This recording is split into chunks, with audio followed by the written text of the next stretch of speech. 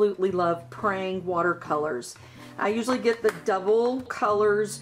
Here are all the main colors that you would get if you got a small set.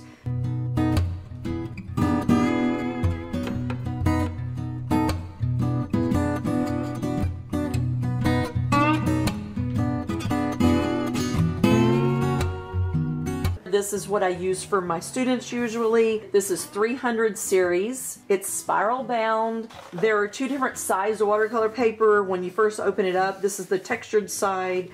The other side doesn't have as much texture. When you're creating watercolor paintings, it's better to do the texture side. The watercolor doesn't soak in as fast.